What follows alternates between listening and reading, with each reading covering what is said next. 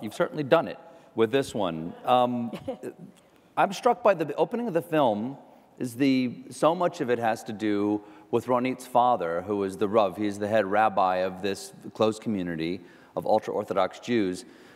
So much of it is driven by the fact that he drove you away, your character away, when you were younger. Yeah. How long is the period of time, do you think, between when you leave and when you come back? I think it's at least 15, 20 years, probably, yeah. The only time we get to see him speak is the very beginning, and he's speaking to the congregation, and he's talking about how humanity's free will, and I've got this written down so I get it wrong, how humanity's free will suspends us between angels and beasts and gives us a choice that is both a privilege and a burden. But how do you think those ideas of choice, of free will, play out in this film? Who is choosing in this film? Well, I think in the course of these 7 days, each character has to decide, do I want to continue to lead the life that I have been living? Because it's easier, more comfortable, I don't want to make waves, or do I actually have to change and realize I just have to change. I have to change my entire life, and everyone has the ability to do that. I can't remember your question now because I got to the end of it. I asked you who is changing, who's making this choice? All three characters, so Alessandra Nivola's character, David, Rachel McAdams, Esti, Ronnie, in different ways go through seismic shifts that they have to decide for themselves that I'm no longer going to live the life. I mean, my character is more subtle in that she comes back and makes peace with where she's from. And I think her life will be different because of that. There are a few moments in the film where your character, Ronit, is sort of re-entering and thinking again about what her childhood was like. Like there's a moment where she puts on the traditional wig of an ultra-Orthodox woman. Yeah. And what is that moment for you as an actress? What do you think Ronit is going through there?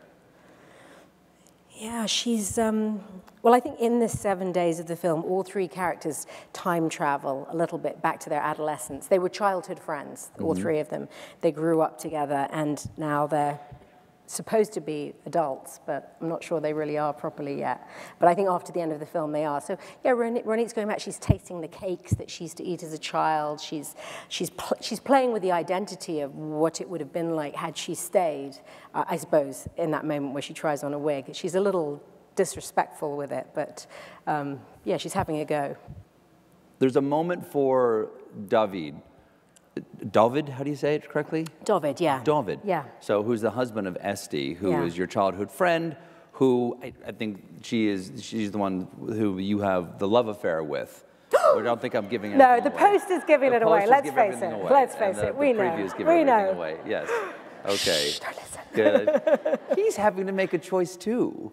He's making a huge choice. Yes. And he's a man tortured between what he knows is his own wife's truth, yes, and what his own tradition demands, not only of himself but of his family. He's going to be the new Rav. He's going to be the person who's going to lead the community, and now he has in his own house something that is a violation of the standards of his own community. Yes. In some ways, he makes a choice that's just as difficult as the other characters are making. Oh my goodness, if not. Yes, absolutely. I mean, there are three leads, and it's Sebastian Lelio's kind of extraordinary talent that he makes each one of these three characters the center of the story. Each of them, there's no antagonist, there's no one who's in the wrong. Everyone is struggling to do the right thing. And yeah, the decision he has to make doesn't get any bigger than that.